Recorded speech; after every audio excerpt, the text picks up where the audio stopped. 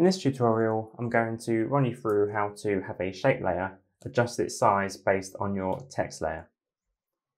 As you can see here, we have some simple text with some boxes behind. And if we were to alter our text, the boxes behind will adjust accordingly. We can have a center, left or right aligned box, which we will go into shortly. So let's jump in and see how these are created. So let's create a new composition. Let's just leave it as that for now. Okay. So let's just create some text. This can be anything you want. And let's start by naming this layer text. Again, this layer name can be anything you want, but you do need to remember what this is, as we will be using it in an expression. So just keep it nice and simple if you can. Let's just call ours text. And then click off and go up to our shape layer. Grab our rectangle tool and just draw just a basic rectangle. Doesn't need to be any particular shape as long as it's in here. Drag it beneath our text.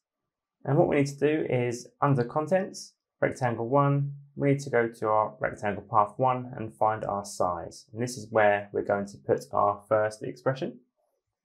So I will share this below in the description or comment. So if you look beneath, you should find this for yourself.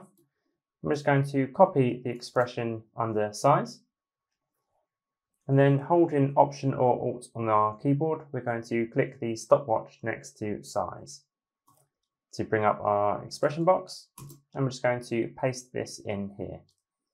And these two layers here is where you want to match your text layer name to this name here. So whatever you have here, you want in here on both of these layers. Ours is text, so I will leave that as it is. Let's just hide that. And now our box becomes the size of our text. It's not in the correct position, so I'm just going to click on our text layer, go to align, and just align this to the center of our comp.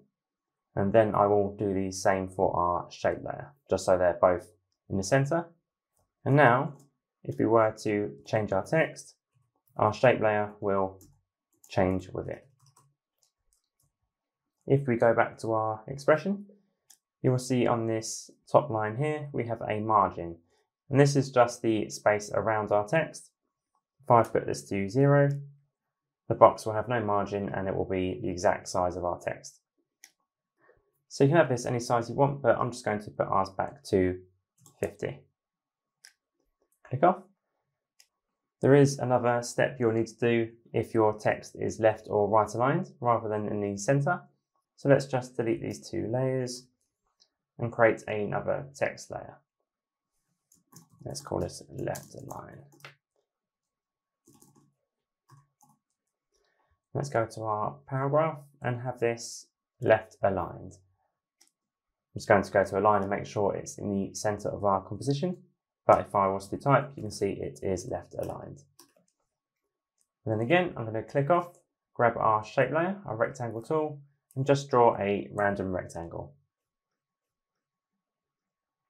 Let's drag our shape layer beneath, and then let's just paste in the same expression as we did on the previous one in size, rectangle path 1 size, get our expression box up and paste.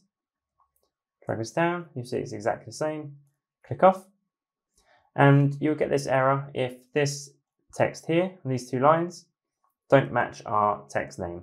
And that's because ours isn't called text. So I'm just going to rename that text, hit enter, and that error will disappear. On our shape layer, I'm just going to align this to the center of our composition, just so they're in a correct position. Go to our text. And if I was to change this text, you will see that the box itself does adjust in size, but it's not in the correct position. So all we need to do is add another short and simple expression, which I will also share below.